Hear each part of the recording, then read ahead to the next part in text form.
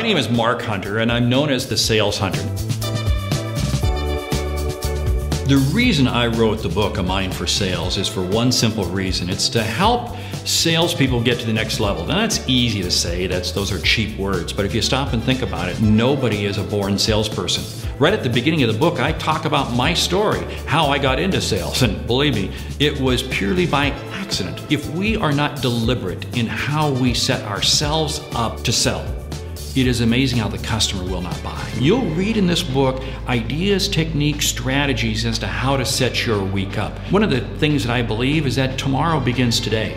And I walk you through how to set up tomorrow, today. There's a line I use in the book that social selling is neither social nor selling. But see, what I share in this are a number of examples that I walk you through, situations from my own consulting, from my own work with companies. I share examples of companies' success and failures and how you can avoid them.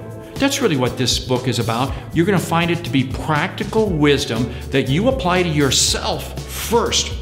Because when you change yourself first, it's amazing how you'll change the world.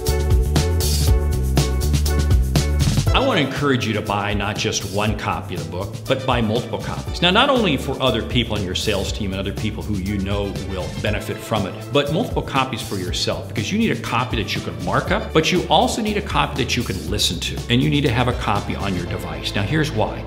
It brings the learning to you 24/7. This is absolutely critical. Your customers are learning, you have to be learning. This book is certainly a book you're not going to pick up and read once. You're going to pick it up and read it multiple times. Why? Because every time you read it, you're going to glean one new piece of information. And that's what it's all about. It's being able to learn something new every day and being able to apply it the next.